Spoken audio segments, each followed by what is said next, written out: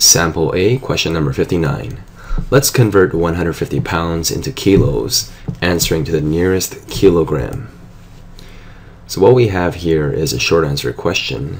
We begin by writing the fact that 150 pounds, and you can write lbs if you wish, that means a pound, is equals to 150 lbs times 1.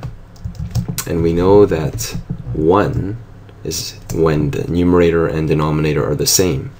So how do we go from pounds to kilos? Well, you have to look carefully and you'll see that we have the conversion in your sheet here. The pounds need to cancel out, so I'm going to write 2.2 pounds